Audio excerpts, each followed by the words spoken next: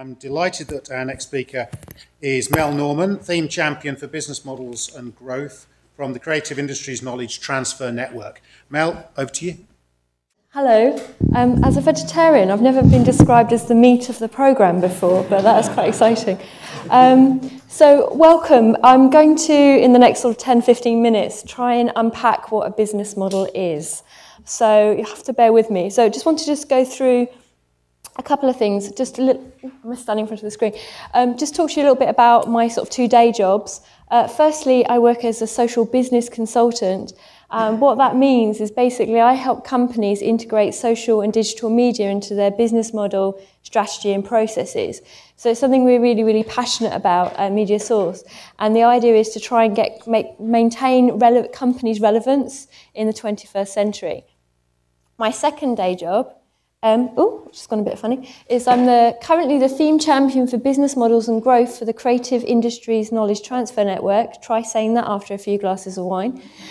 So what that really means is I get paid for doing a certain amount of activity this year to try and actually help the creative industries understand their business models better and to try and knowledge share across different industries.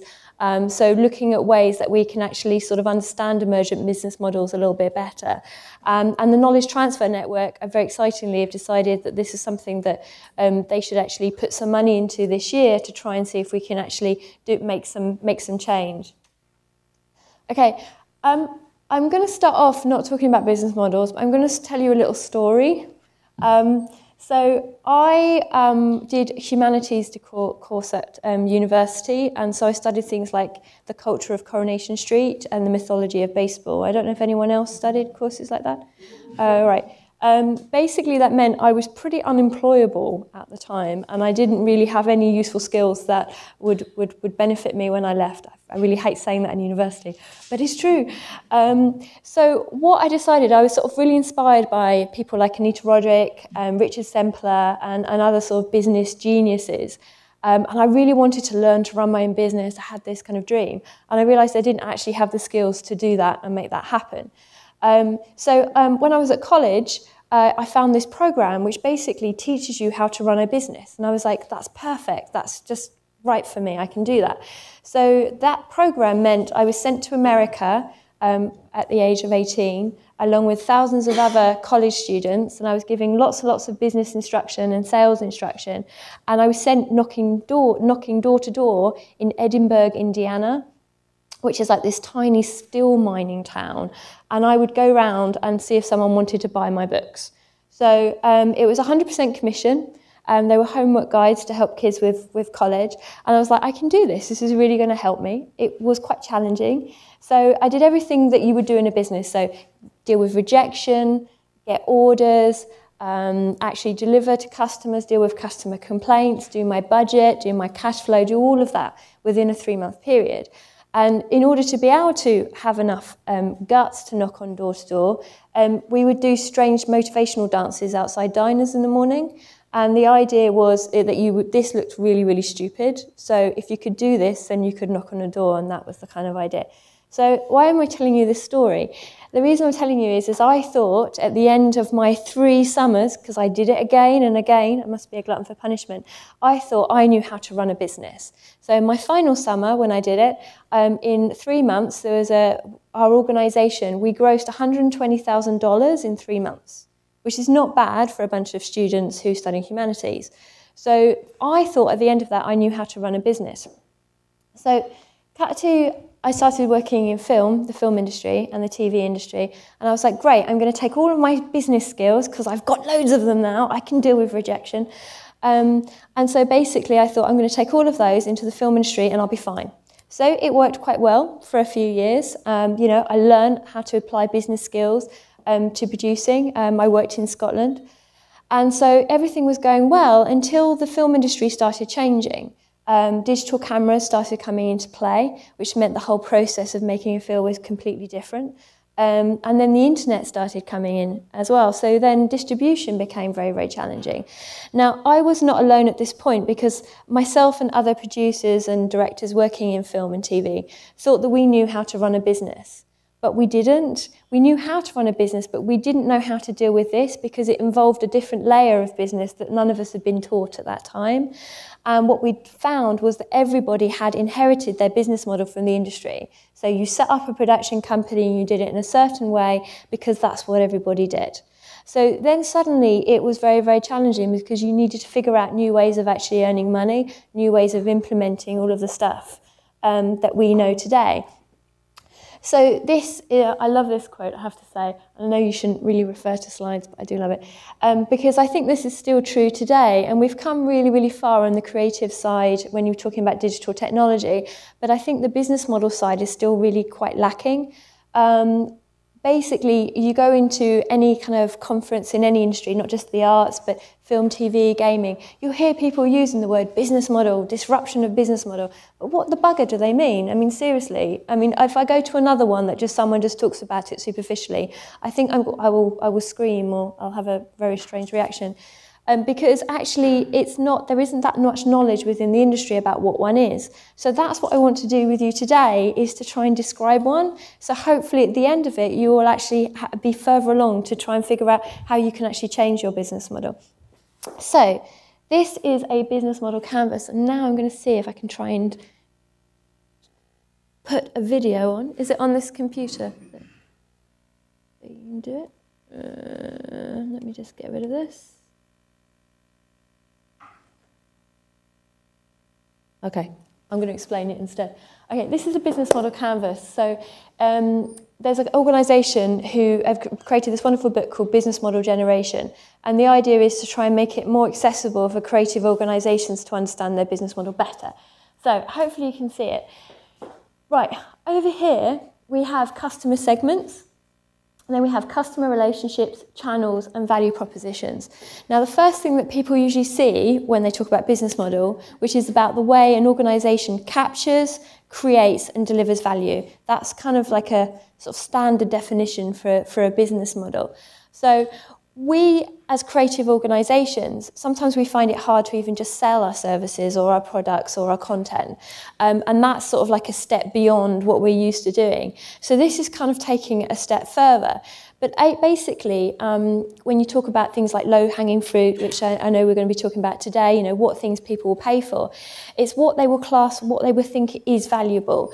And it is different to every industry and also to every organisation, depending on who your customers are. So what is valuable to your customers? What are they willing to pay for and what they're not willing to pay for? So the bit of a business model you usually see when you integrate with a company is the customer segment. So like, who are your customers? And also, what are you offering them, which is your value proposition? And then also the channels, which is how you actually can deliver what you offer to your customer or service. And the customer relationship bit up here is, you know, what kind of relationships do you have with your customer? Is it something, you know, are you moving into co-creation, in which case you'll have a very different relationship with your customer? Are you building a community than if you're just asking someone just to pay for something? At the bottom is one of the important bits, which is the revenue streams. So with this is, you know, how are you, you know, what kind of revenue streams, what are you offering to your customers that they will actually pay for? Is it a whole thing or is it a part of something? So this is the side we usually see. On this side, I'm going to move over here, this is the side that's pretty much hidden. So we've got cost structure here. We've got your key activities, resources, and partnerships. So when people are saying, well, I'm having to rechange and develop my business model, it's not necessarily that you're changing how you price something. It might not be that you're changing the way you work with customers, or it might be. But it also might be internally. So is it that you work for a large organisation and nobody really speaks to each other in different silos, so you're actually going to break down that? Is it that you're actually going to build something you haven't built before, and that's basically a key activity? Or is it that you're offering and you have key resources that you can offer to your clients, and also how much it costs? Because you could actually keep your pricing the same, but if you can figure out a way of reducing your costs, then that might be a way of you developing and changing your business model. So you can actually, I've given you the link here, so you can download a copy of this from their website, so to be able to play with it. Oh, am I going to... Right, I'm not used to... How do I get it back? Okay. What I wanted to do now was I actually wanted you to... I was going to give you some different examples of business models, and I've purposely chosen ones which aren't in the arts industry, because I think one of the greatest ways of learning is actually learning from other industries about how they do things and repurposing different business models from other industries onto the arts organisation.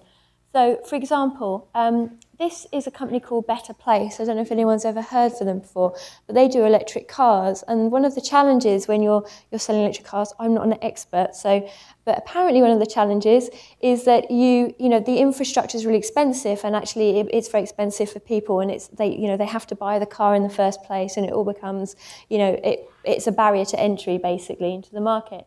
So what they've done is they've actually put a mobile pricing plan with electric car. So basically you pay for the car but a reduced cost, but you pay per mile that you use the car. So if you think about with your mobile phone, you're paying for the minutes. So if you knew when you bought your mobile phone and you had your upgrade and you maybe only paid £25 or £50 for it, if you think and compare that to how much your mobile phone bill is over a course of a year, it's a lot of money. And if you were asked to pay that cost up front for your mobile phone, maybe we wouldn't be using mobile phones in exactly the same way. So what they've done is they've actually took that model. Now, it's early days yet. They're working in Israel. They're looking at going into other places within Europe.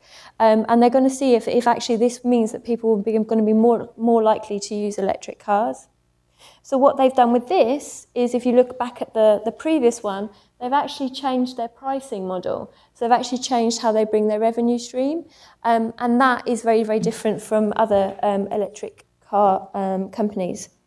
Has anyone ever heard of giffgaff before? Hands up. Okay. giffgaff, I think they're great because they're doing something very different than other mobile phone companies. And what I think is one of the sort of solutions for different organisations is there isn't, I'm going to talk later about, there's not just one solution for a particular industry or business model. So giffgaff, what they do is they actually subvert it by actually putting the customers in control and building a community of customers, which means they need a very, very small team in order to deliver their service.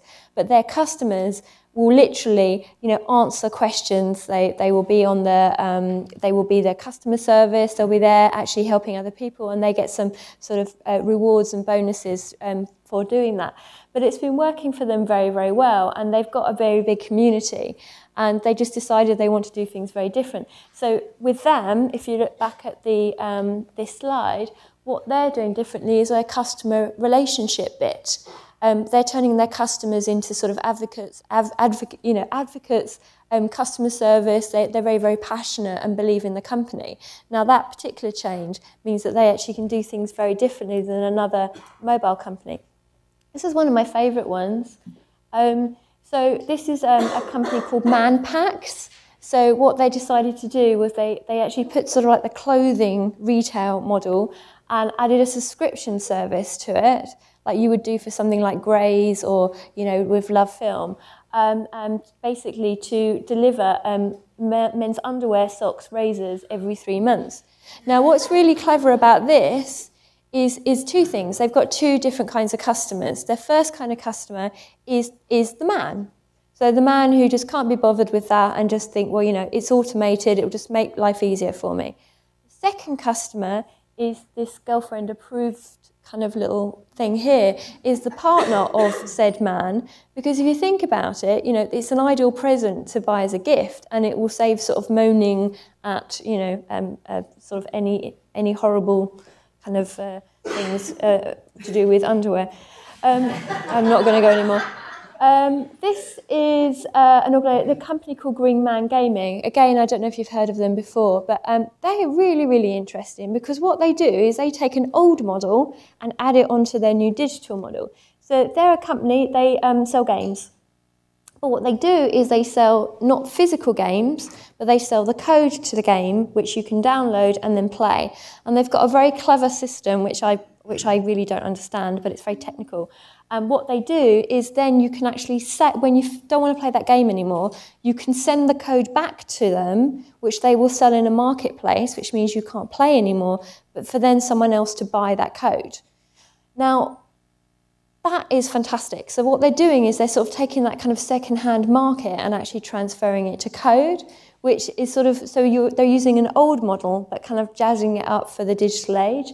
And even better, what they're doing is they're, depending on supply and demand of code, the price will go up or go down. So if lots of people are sort of fed up with playing a game and they send it all back, then the price will be lower because there'll be lots of code there.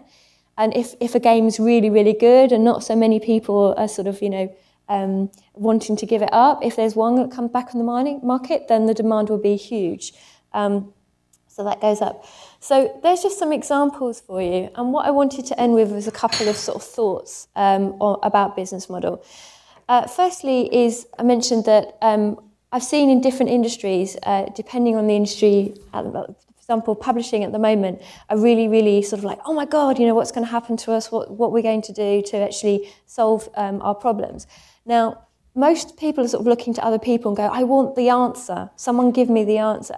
I'm going to probably be a bit controversial here and say there probably isn't necessarily one answer for every industry, but what there is there are many, many different ways, depending on the organisation that you are, in order for you to develop your business model. So a very smart guy works for Capgemini, called Guy, actually. He talked about, I went to a talk with him last week, and he talked about a playbook and how companies need to create a playbook for dealing with customers, and sort of, don't look to what everyone else is doing. Think about you and your brand. And I'd like to extend that to think about your business model. You are all very, very different organisations. You have a passion, you're passionate about very, very different things. And you stand for different things, and you have very, very different branding. So your business model needs to come from that. So if you're an organisation that is very, very ethical, you might decide you want to engage with more people, you want to do things in a certain way, and there may be things you don't want to charge people for. But that might be different for another organisation who just desperately needs money, and that isn't a priority for them. So I would say you have to create your own playbook. That's the most important thing. And there are tools like this that can help you do that. The other thing is I'm not an MBA student. I am a creative company, and I've learned a lot by doing and consulting and working with organisations over the last 17 years. The biggest skill you can have when you're changing your business model is creativity. IBM did a report recently, and they interviewed 1,500 CEOs of different companies around the world, and they said that innovation and creativity were two of the most important skills that people needed to know in order to develop their business model. And I found that really interesting, because I know the creative industries are having a hard time because they're being disrupted more than most, but we've actually got all the skills that we need within the industry. And actually changing your business model, you don't need a business education to do that. You need to be a bit experimental, you need to play with it, you need to be innovative, and you need to use your creativity, and you need to be passionate. Not everybody, some of these things there aren't the solutions for. Oh, I think something's gone wrong with my presentation. Anyway, the other thing is, we're talking about, Marcus is going to be talking about the idea, and I would say that the idea is the key and is the most important thing. You need to start with that. You need to start with something that you feel passionate about, and the business model should follow on to that. If you think you don't have a business model, you do, but it will be a partial business model. So you'll be doing some of the things that we saw in the framework, but you won't necessarily be doing all of that. In order to sort of maximise your idea or your product or service as much as you can do, then you do need a business model, and it can be an organic process. You might not get it right first of all. It might be that something that's quite iterative. But I just sort of put this quote here because I think it's a balance between the two, and it needs to work together. And that is a challenge because we're all pretty, we're stuck for time and energy anyway. And once you've actually made your thing, then you have to bloody well go and sell it, and now you have to do all of this as well. So it is a pain, but I think once you can get over that hurdle, then there is more freedom and more possibilities.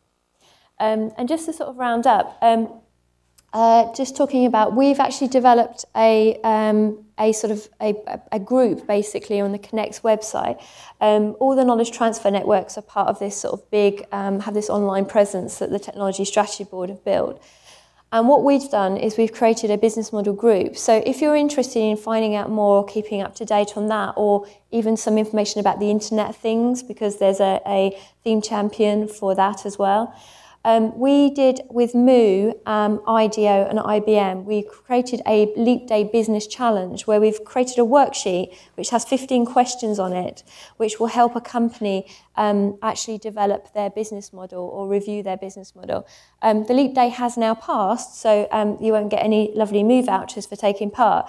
But if you go to, if you join Connect and then join the Creative KTN group and then the Business Model group, we're going to be posting sort of regular bits of knowledge about how you can adapt your business model. We're going to be doing events. We've got a business hack day happening later in the year.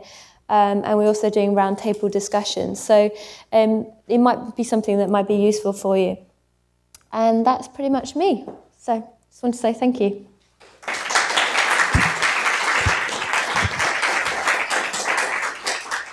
want me to sit back down? Right, ladies and gentlemen, the plan was to do Q&A with Mel and Marcus after Marcus has finished his presentation. But we've got to sort the Skype call out. So what I'm going to do is I'm just going to ask, while Dave's sorting that out, there is a couple of minutes of kind of spare, unexpected time in the programme. So if anybody has any pressing questions for Mel right now that they want to ask, this would be a good time to do so. Ooh. Typical, isn't it? I've create a spare opportunity for you all, and just nobody wants it. So I'm just going to ask Mel a question that I had prepared earlier. You see, because I thought this might happen, and I'm going to say. So Mel, I was really interested in what you were saying about skills in developing business models, because I think people feel that you need to have business skills to develop business models. What you're saying suggests that that's not necessarily true. I think it's part of it. Obviously, you do need to have some kind of business knowledge, but I think when we're thinking about actually brainstorming anything in the brainstorming process, it's actually a very creative process. And I can't believe I'm saying this, but you do have to think outside the box and think a little bit differently. And that's something that creative people are very good at. And I think it's something that you can actually do either yourself, or one thing I've sort of noticed is if you work with someone like an expert or work with another company, and maybe you can spot things in another person's company and help them better than you'd be able to help your company. And that's something I do quite regularly with different organisations. It's really easier to see the things that you could do if it's not your company. That makes sense. So. Okay. Oh no, those questions. Yes, up at the back there. Yes, you. I just wanted to know. Sorry, can you say who you are and where you're from? Hi, my name's Sheila. I run a short film kind of networking platform called Roto Reliefs. I just wanted to know, the canvas, I couldn't really see all the labels on each of the boxes, but are the relative sizes of those boxes kind of indicative of the amount of importance that each of those has within your overall business model? That's a very good question. I didn't design it, so I don't know, but I think what the canvas is used, the idea for the canvas is that you will use it to write down bits of information within the boxes. So the key activities box is quite small compared to the revenue stream box, because maybe that you'll maybe have one or two activities that will deal with your business model, but you may hopefully will have more things to write about in your revenue streams or your customer segments. So yeah. Okay, we're going to now move on to Marcus. So Mel, thank you very much indeed.